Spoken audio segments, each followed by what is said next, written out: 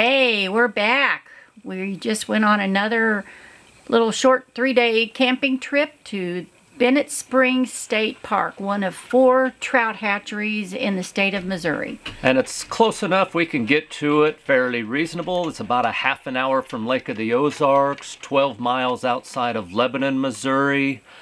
Just an easy place in central Missouri to go to for a couple of days or for weeks at a time. And it is absolutely beautiful.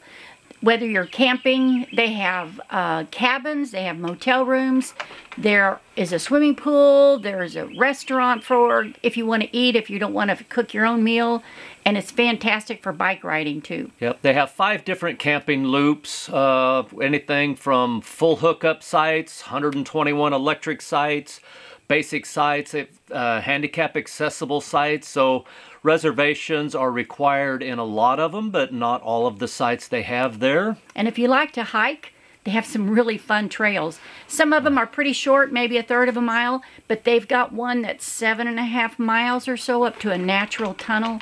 Really a fun hike, and you can take your little picnic with you and just hang out there for a while. Cool bottle of wine at the end really, really does helps work. the pain of the long mountain hikes going in and out of there too. So, and of course, since it's a trout hatchery and a trout park, the fishing there is really nice. Yeah, and the fishing season is open from March 1st to October 31st, and in the winter months they have catch and release on the weekend, so you can go down there year-round and fish pretty much, and take a float trip down the Niagara River again. They have floats from 4.5 miles up to 9 miles or so. Because the spring, that Bennett Springs spring, which is huge, runs right into the Niagara River, but after what, maybe 2 miles of fishing along in the park, and then you can fish outside of the park also, but very good fishing, especially for trout.